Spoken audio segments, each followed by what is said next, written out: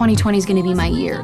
I would be releasing my debut album, opening for Niall Horan and Lewis Capaldi in arenas, and yeah, none of that has happened. You guys, I'm like genuinely so bummed that I am not on tour right now. Like, it's eating at me. We all know what's going on. It wasn't safe to do so. Rock bottom. It's a phase that I'm in right now.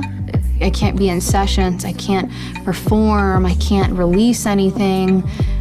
What's my identity? Feeling super lost, but also going through this emotional turmoil with my ex. We both thought this year would look so different within our relationship in a lot of ways. It seems like a really crazy concept to quarantine yourself with your ex, for sure. Honestly, this party's over. 2019 was insane. It was the best year of Fletcher's career. Undrunk was the fastest rising song at pop radio from a new artist in the last 5 years when it dropped. I was just proud of her. I think it was cool to feel it all connected to it, like I had a part or place next to her. We've been in an on again, off again, on again, off again relationship for the last 4 years. Going into 2020, Carrie was supposed to go on a bunch of tours. And we kind of had parted ways. We're gonna actually finally like take space from each other and like let each other grow. And then nothing went as planned.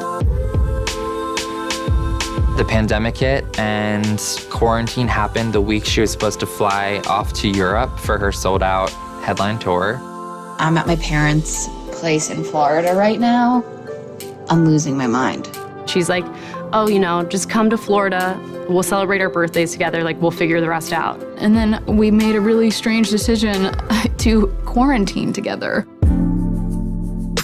We were processing a lot, and it was like a series of really difficult conversations. It was hard, for sure. Don't get me wrong. Very hard.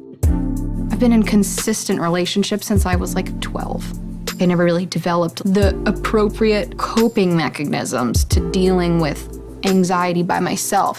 I've always had to make somebody else my rock. I want to experience that trust in myself, that freedom, and because I never have, like, how could I really like give myself to somebody, and how could I be a really good partner? How is that fair? I love you, and there's so much love and so much respect, and then you get caught up, and it's like both people don't want to let each other go, because how do you let something special go that you don't want to let go of? Have I been working on anything new? I've been writing a lot, actually. I got a mic set up.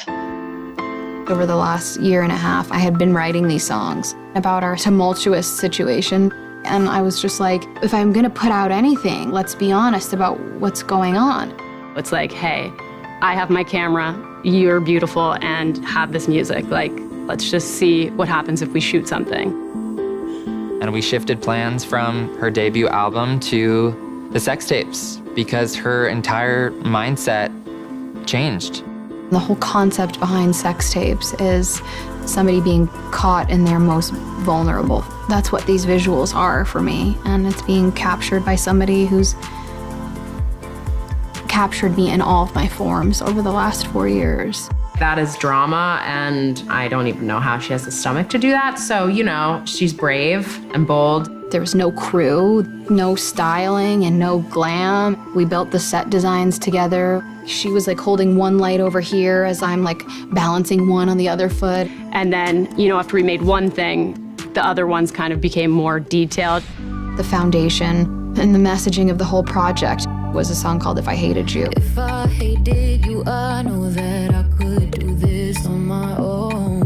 That video is the biggest representation of the whole project because it is like voyeuristic. We set up like 8 different security camera angles all around the room and on the ceiling. You're watching it not knowing if you're really supposed to be. Like, is this content for me, or like, is it something that was leaked?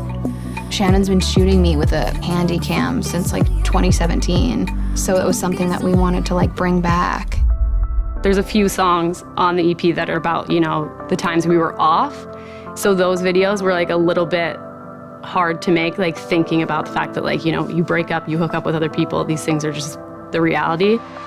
It was like so beautiful to turn something that was really painful into some kind of art. It was like a lot emotionally, but it also helped us process the grief we were going through. No one captures Fletcher like Shannon. I think Carrie wants to see herself the way she's captured, with that same love and care. I think that she needs to find that for herself. I'm so proud of what we did to have this personal representation of my love with her, and now we can move forward. There's not really a happy ending at this point in time. There's so much pain in that, and there's so much growing to do there, and it's a time that I'm like, no, I have to do it. I have to find me. I have to love me on my own 2 feet and not lean on anything else. And that's a really difficult to be all right, look in the mirror and be all right, you and me, we're gonna be best friends when you've never done that before. I've just watched her become stronger. She's so much more confident. Yeah, I respect her a lot. I am on the other side of this. My truest, strongest self is on the other side of this, and I want to know what that person looks like so I can share that with the people in my life